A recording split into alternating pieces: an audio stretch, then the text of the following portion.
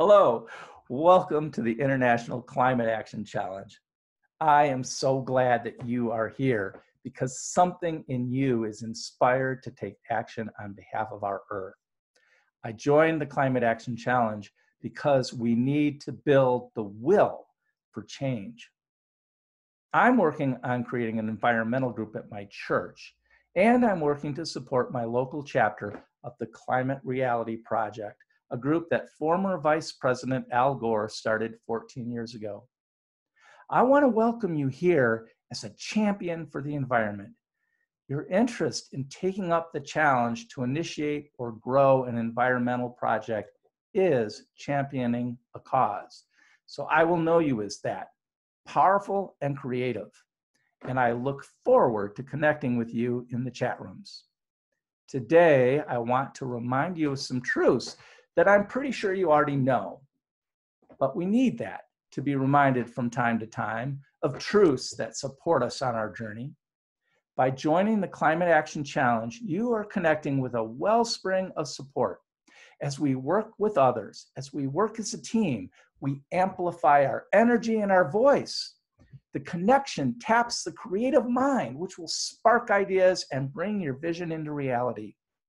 Yet it starts with you. So I want to remind you to consciously take care of yourself and include that component in your personal project plan.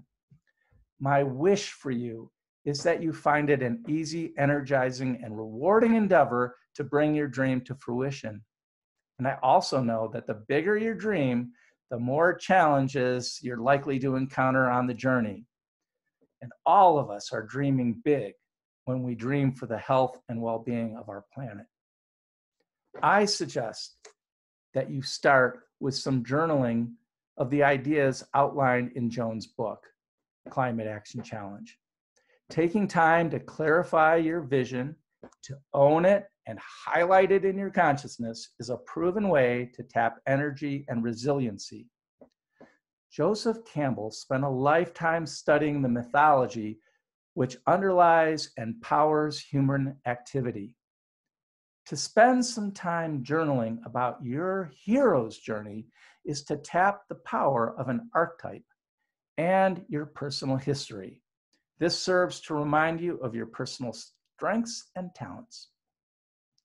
As you think about what you'll be doing during the 90 days of the challenge, be sure to include personal care. It's an obvious truth that caring for yourself must come first, because what can you accomplish when you are in a drained, unresourceful state? I encourage you to contemplate 3 dimensions of self-care: physical, mental, and spiritual. Now, the physical, taking care of your body. Be conscious to get enough rest. Attend to diet and exercise. You don't help the environment eating fast foods. There is an inherent contradiction there. So many of the world's problems stem from the unhealthy pace of competitive capitalism. Take time to cook and appreciate healthy foods. The closer you get to a plant-based diet, the healthier your lifestyle is for both your body and the planet. Getting exercise is important too. I hope you make it fun and regenerative. The mental. I believe our minds are here to serve us, but too often the runaway mind enslaves us. Our thoughts can lead us into dark places, so it's important to develop mastery of the mind.